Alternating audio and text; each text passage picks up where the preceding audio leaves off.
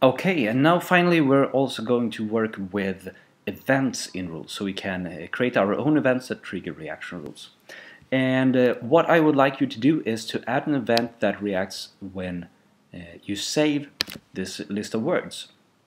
So you can do something like this. Let's see, workflow rules, reaction rules, and let's add a new one.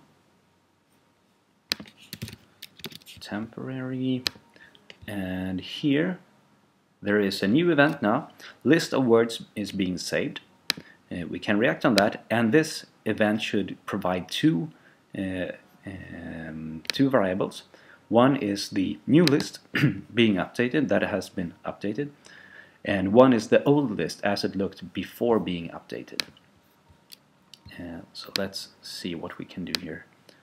Debug value inside this reaction rule, and we have here the list unchanged and the list updated. So let's have a look at the unchanged list before saving, and let's also have a look at the updated one, just to see what this reaction rule looks like and this event looks like.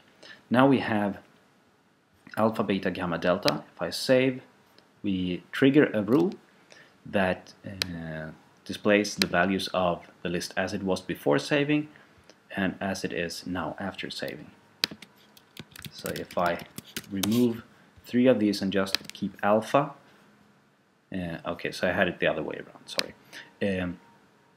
As it was before saving, still 4 values, and now we have 1 value.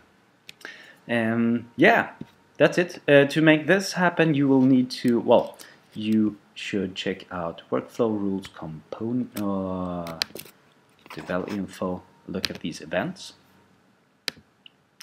And the interesting thing here is that you have something, well, this is very similar to actions and conditions, but instead of provides or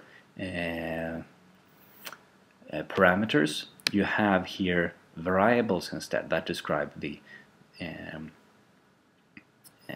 data that is being provided by this event. You also need to invoke this event somewhere in the code to make it actually trigger the rule, and you'll see that in the two videos for the suggested solution. And yeah, that's it. Good luck, have fun.